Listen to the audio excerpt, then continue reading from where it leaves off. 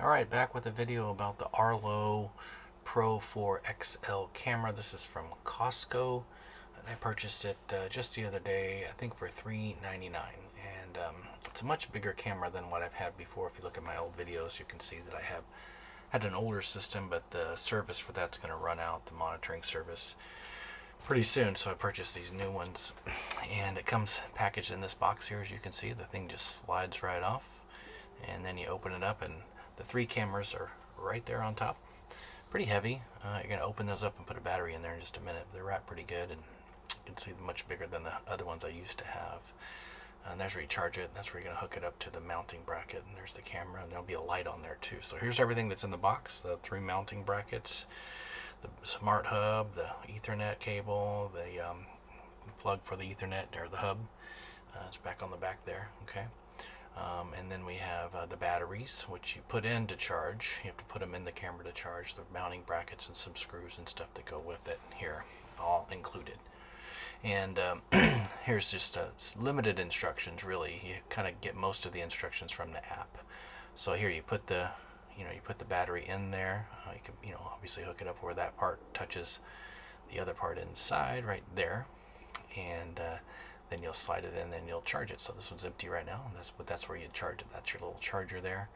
It only comes with one charger, but they're supposed to last for a year. So here's how you hook up the camera. You'll put it on there and screw it onto the post. I just put some sheetrock screws. I didn't use the ones they gave me, but you screw the camera on there, and what you'll have then is a blades to mount it. You have to, tighten it, loosen it up there. I'm trying to go right, and I'm going left, so that way you can move it around. Let me show you one here real quick. All right, here's one of the cameras that's already attached, and so you screw it on to the little base there, and you can mount it and then move that thing around. You gotta tighten that pretty tight because it's a heavy camera. Then you have another little thing to secure it in place a little bit more. So once you tighten it up, you gotta screw that in there too. Here's one that's charging. This is how you connect the charger. Got the battery in there. You see the light comes on in low light. It does that when, again, at nighttime or low light. So like, for example, you can turn this on and off if you want to. You can turn the whole device off. And so I was sitting in the hot tub just the other night, and it kept, the light kept turning on, so I wanted to turn it off.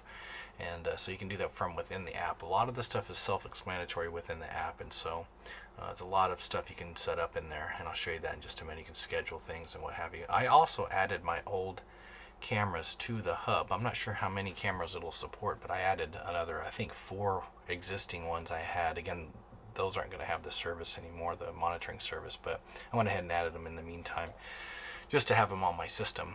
And so yeah, this is a nice big camera. So this is you access the scheduling through the app, and you can set up whatever you like. I have another old video from that. I'm not sure how relevant that is anymore, but yeah, you can do geofencing, you can do all kinds of stuff. You can put stuff in here to call a friend. You can emergency response. If you see something come on, you can tell a neighbor to maybe put a package inside your garage or in their house and hold it for you and things like that. But there's a lot of stuff within the app that's pretty self-explanatory, and you can see I'm on an active trial right now. And here's all your settings and things you can access from the app. All right, guys, take care.